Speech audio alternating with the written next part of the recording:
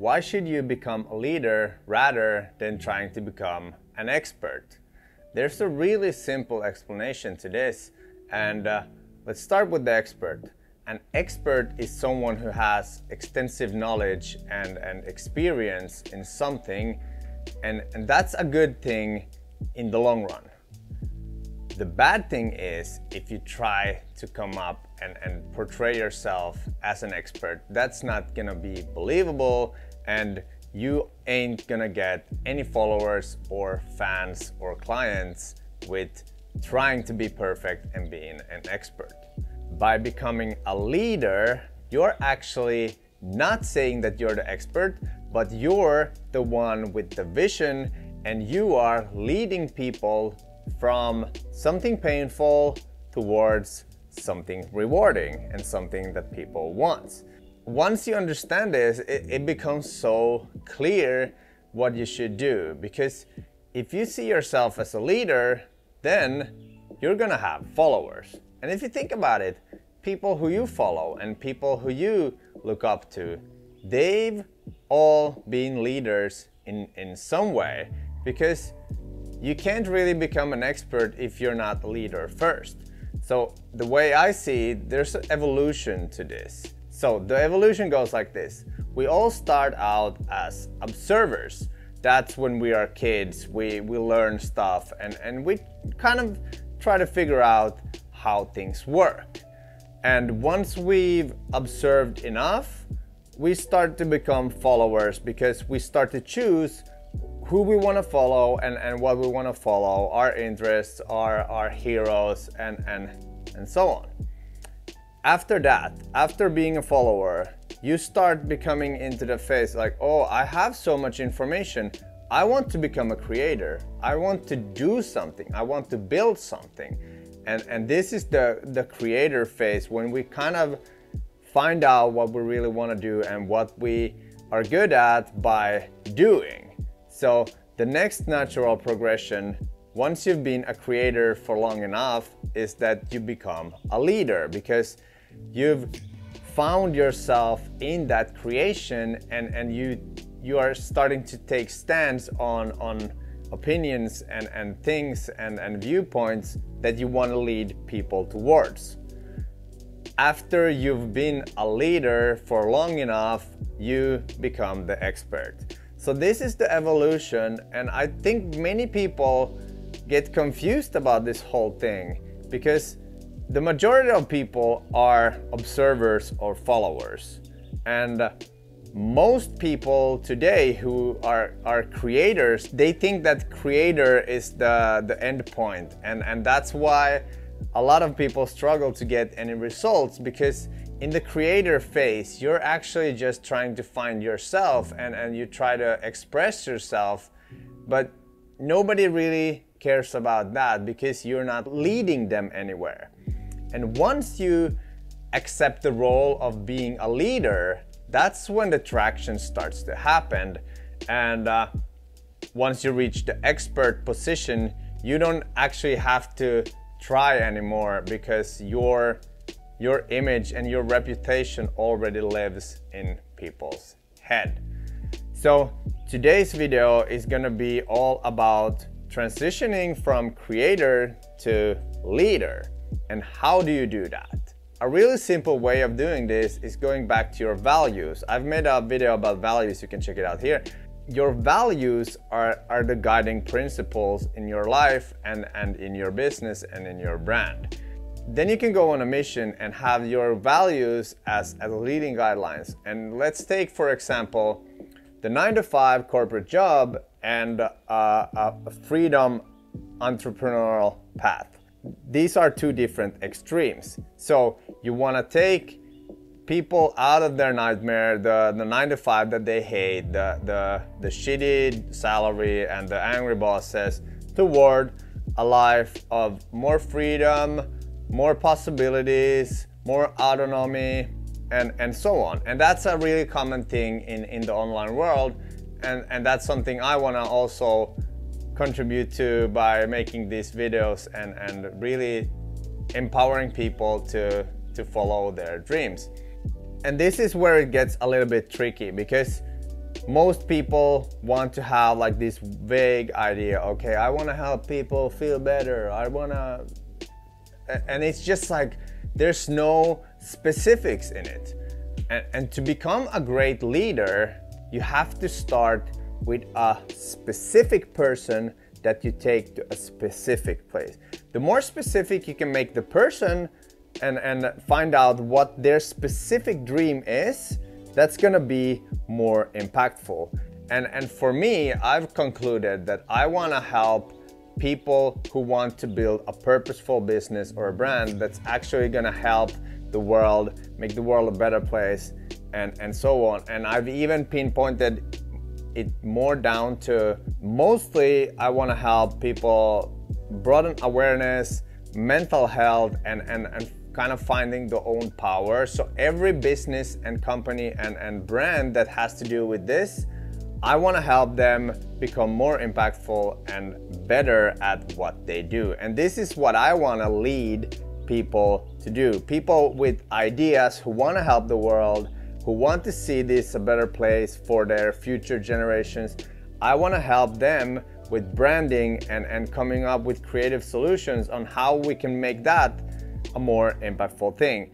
Because imagine this, there are these huge corporations like Coca-Cola and all these big McDonald's and these just huge entities. Imagine if they would actually make people feel better, if it would advance humanity and there wouldn't be this much of trying to get all the money out of everything and this kind of maniacal, egoistical thing that, yes, I just want the most power and I just want the most money and I don't care about the nature and I don't care about the future. Like, that world is possible, and that world is where I want to lead people into. So more awareness, more compassion, more love, more enjoyment, and not the struggle and everything needs to be difficult and hard and we need medications, we need all kinds of shit that just costs a lot of money. I don't believe in that. I believe there are much better solutions and even technology can help us do that. So this is just an example of how I want to lead people, and I want you to come up with 5 things that you stand against and 5 things that you take people towards. And this exercise is actually, you can just start writing down things. Okay, what do you don't want to see in the world? What are you against? And then you start writing down, like, what do you want to see perform better? What do you want to improve? And once you have this list, you can brainstorm this for several days. And once you have this list, you can kind of removing those that aren't that important. And then you come down to, let's say, 5. And these are the big 5 ideas that you want to use in your content and marketing and your products and everything that has to do with your brand. And if you're capable of doing that and aligning everything in your brand and your business to these 3 to 5 big ideas, and you consistently repeat this over and over again, you are gonna start pulling in people who have like similar values and similar dreams. And those people are the ones who are gonna be like, oh, I really want your help. I see we have a similar view. I wanna connect with you. Oh, this really resonates with me.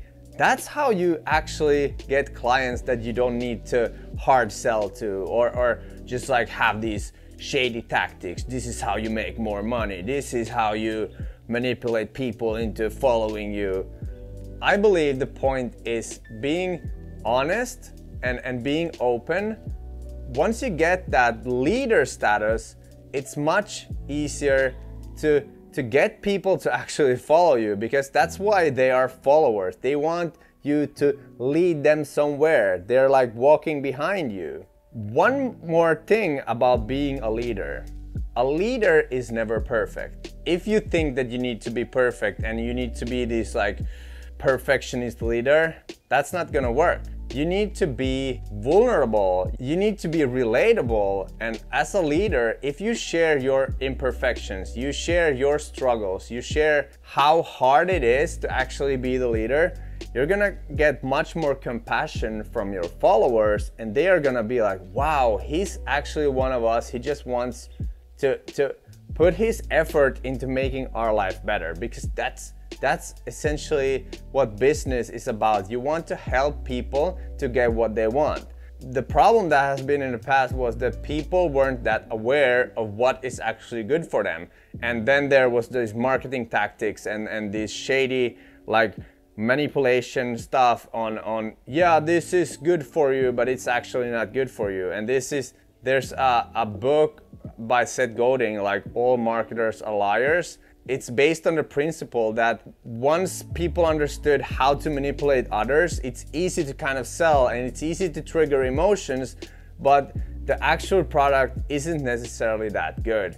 I stand for only products that actually are gonna make your life better, that actually help you to become a better version. And this way we can really make a positive change in the world instead of the negative consequences that has led to this world we have today. Yeah, it's better than ever, but I can see it's so much better if we just started to vote with our dollars into more ethical and purposeful businesses, products, food, all these things.